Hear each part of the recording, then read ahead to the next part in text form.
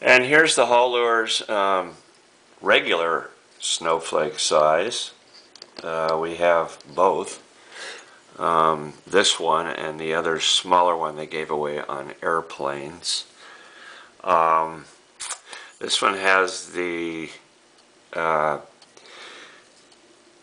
vent on the shoulder, and they did that to relieve pressure in the mold when they were blowing glass into it, and that made for a more consistent product. As you can see, it's quite consistent. There's also an air vent on the reverse.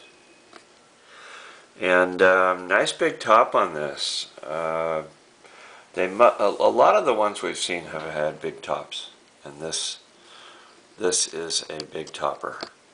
Not a lot of crudity. You're not going to find a lot of crudity on the Snowflake whiskeys, but for overall just being a great bottle, Sacramento Heritage, this is about as nice as they come. Never really seen or heard of a whittled crude Snowflake whiskey. Just a beauty.